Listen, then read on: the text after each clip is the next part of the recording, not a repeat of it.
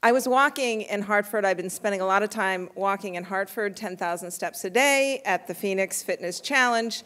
And it's just amazing how many visions are coming to life. And you just have to walk around to really be in wonder, quite frankly.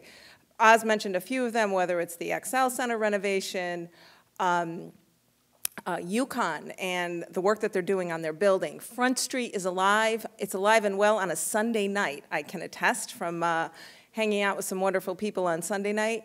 And the iQuilt vision is coming to life. I know many of you might be cursing it right now if you're driving around Bushnell Park, and I apologize for that, but walk, and you're going to soon understand that you're going to be able to walk from the north end of Bushnell Park all the way to the riverfront on a green walk. So everything is coming to life. Visions do come true. Visions are really, really important.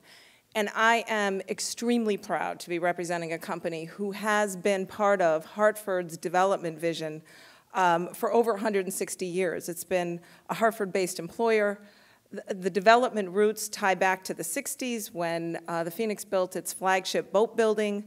If you fast forward into the 90s and early 2000s, the company participated in the vision of what's now Adrian's Landing in Front Street, and also donated the land that the Science Center sits on. And then if you just look back to last year, we actually renovated our plaza, created an extension of the Green Walk, which was the first privately funded piece of the quilt for the iQuilt plan. So I think my message today is everything starts with a vision, and I can't believe how excited that we are to be sponsoring this particular breakfast, because what we're going to be talking about is a vision, and a vision around a really important component of the city, which is downtown North.